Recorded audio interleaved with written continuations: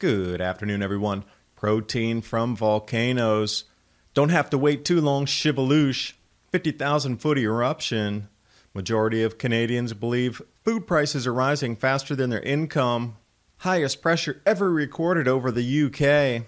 And the mass gain of ice on Greenland eclipsing records. With everyone working from home, even the DHS is recommending IT staffers use a VPN. You can head over to virtualshield.com, and in the download tab, I'm going to choose Firefox. And click Install Now to add the Virtual Shield add-on. It's just that easy. And get started with your free 30-day trial. Install it, click Connect. You'll see the shield turn from red to green. And you'll see how, from my initial service provider, I was able to even change my IP. Virtual Shield Network protected.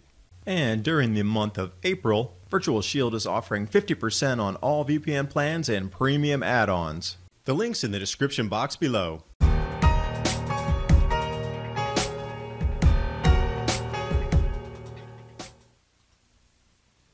Over here to the Veg Economist, Nature's Find, raising an enormous amount of money for new-to-the-world, quote-unquote, protein sourced from volcanoes.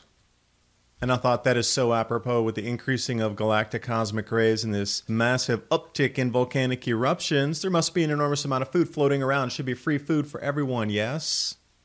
But it's more about producing proteins from a microbe originally discovered in geothermal springs of Yellowstone's volcano. 9 amino acids, making it one of the rare non-animal sources of complete protein. And again, they're giving us an alternative to meat, are they not? An alternative to dairy. We don't need those big nasty animals out there. Too much methane. And in these challenging times, securing food for a growing population is going to be almost nigh as we enter deeper into the Grand Solar Minimum. China didn't plant this year. They're super far behind. Europe is not really planting as of yet. America, super wet, not planting so much, and massive fertilizer shortage. So yields this year are not going to be able to feed our growing population. Gee, I wonder why control is being taken of the world's food supply with another excuse right now. 2 and 2 together equals innovative technology with limited resources. And highlighted in green there, we must find new solutions that can both nourish people and the planet. Oh, they care about the planet so much. But not the people. You don't count. And because we have so many proteins rolling out of these volcanoes, here we go. Shivaloosh volcano explodes into the stratosphere 50,000 feet. That was at the end of March. So that volcanic ash should start to swing around the planet in the more northerly latitudes.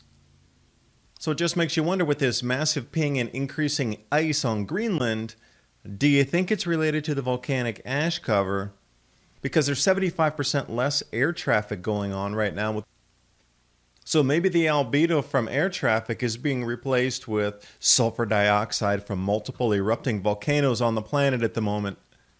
And speaking of food, this report out here in the beginning of March, before things got really crazy across our world, a majority of Canadians believe food prices are rising faster than their income.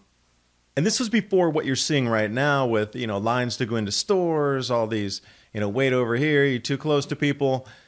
53% of Canadians, even before all this craziness, were still considering to change their habits to save money, including eating less meat. Oh, wait a second. Did we just see eat less meat, a meat substitute in that previous article? I wonder if it's a theme.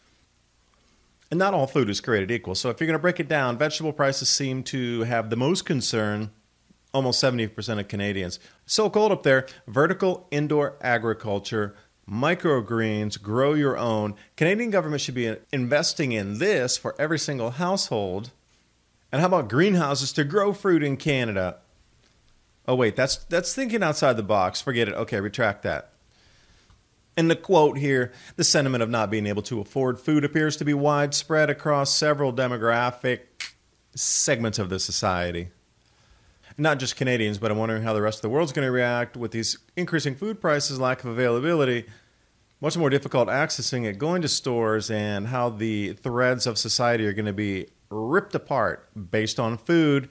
And we're not even at the Grand Solar Minimum food crop losses yet, but it seems a lot of control is being put over the food supply at the moment, which makes me think we're getting real close.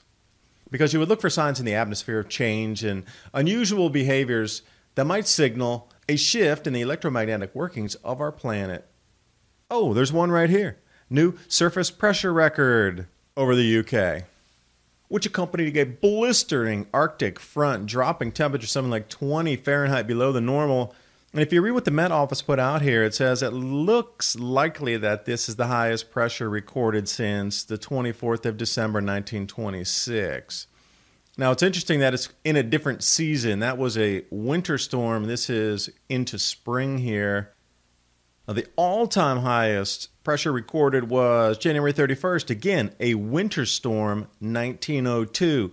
This new record, not actually in the record books right now, as they're still trying to determine the exact pressure reading in hectopascals. So once the official, quote-unquote, final number, it'll be tallied. But until that time, this is what they're giving us in the news. Also, like I said, that Arctic front that blasted down at the same time accompanying this high pressure, now that -4 that you see up Wales, Scotland, down freezing mark. Remember, 0 in Celsius is 32 at freezing. So when we're about 4 degrees Celsius below 0, you're looking in the low 20 Fahrenheit. And looking south and west of London, look at that, 2 degrees Celsius, 3 degrees Celsius. That's just a sliver over freezing. Incredibly rare this late in the year. And I've heard firsthand accounts about how rainy it is again and how delayed the planting is in the UK. Just another tick the box of countries that aren't going to produce anywhere close to what they normally have over the last 100 years. Grand Solar Minimum crop shortages at your doorstep, intensifying 2020. So how prepared are you for emergencies and food? 4-week food supply, My Patriot Supply and Adapt 2030. Their shipping delays seem to be coming down in duration. Before it was 12 weeks, now it's 10. So order now. It will arrive just in the time that you might need it most because they're partnering with UPS, critical infrastructure. Those trucks are going to keep rolling and those orders are going to continue to be delivered. Thanks for watching. All the links in the description box below for tonight's video as well as My Patriot Supply. And I will see you next time.